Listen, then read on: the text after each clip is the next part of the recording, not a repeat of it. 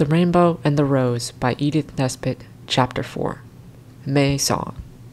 Birds in the green of my garden, blackbirds and throstle and wren, wet your dear wings in the tears that are spring's, and so to your singing again. Birds in my blossoming orchard, chaffinch and goldfinch and lark, preen your bright wings, little happy live things, that made trees grow white in the park.